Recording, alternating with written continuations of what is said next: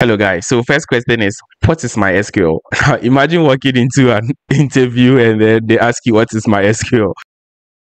These are some of the basic questions that can trip you up, right? But always remember this. So SQL is a relational database system which is widely used for building very scalable and robust applications, right? When we say a relational database system, basically all we are talking about is a database system that stores data in a structured format, in tables, in columns, and in rows. And then it goes further to establish relationships between all of these tables and all of these columns. At the bare minimum, that is what SQL is, and that is what a relational database management system is, right? Now, when they ask you, what are the technical features of MySQL?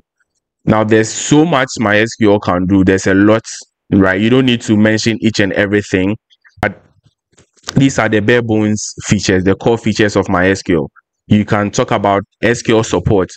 SQL means structured query language, right? It's like a standard language format for querying and manipulating data in the database. Then one very important feature of MySQL is the fact that it is ACID compliant. Now, when we say ACID compliant, we mean the database is atomic, transactions are consistent. There's also a type of isolation levels that you can set, and then your data is also durable. All these things come together to make a database ACID compliant. You get it? For example, if you are sending money from your bank account to another bank account and something happens, or maybe your network goes off midway during the processing of the transaction, what happens?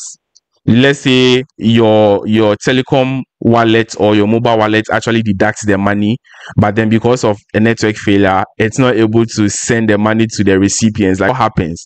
Now, consistency comes in here, isolation comes in here.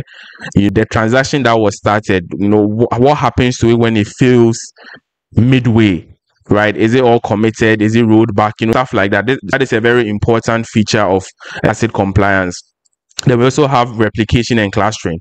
Now, MySQL allows you to set up master slave servers, right? So this helps for more availability, more fault tolerance, right? So, more performance as well. It also supports indexes. Now, indexes sort of optimize things like your search and then your lookups in a table, right? So then when you create the right indexes and then you are performing queries, the SQL analyzer doesn't need to go through the entire heap or all your tables before finding what you want. By using your indexes, it can just jump straight to wherever your data is located. So that is just indexes at the bare minimum.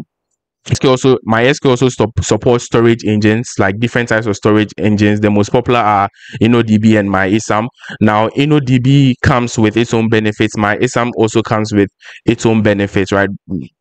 I have production platforms that use a mix of both, and then it works perfectly, right? But InnoDB is usually more favored because of a little bit more advantages it has over MyISAM. I won't get into that in this video. Also, MySQL has a lot of features and then functions for performing backups and restores, just in case anything happens to your data, dumping your database, restoring it to a particular point in time, and all of that is supported by MySQL. Also, it comes with a lot of security features for authentication, encrypting your data at rest. It also comes with SSL, TLS support for communication and then transfer of data between maybe your client and your database. So MySQL supports that as well. Also, MySQL has a lot of features for fine-tuning and fine-tuning the performance of your database, key caches, query caches, and stuff like that.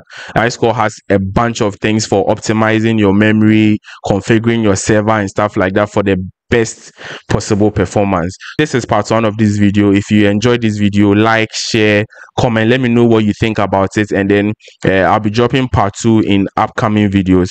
There's a lot to catch up over here, right? And I hope you're able to learn something new. Thank you for sticking to the end of this video. Bye.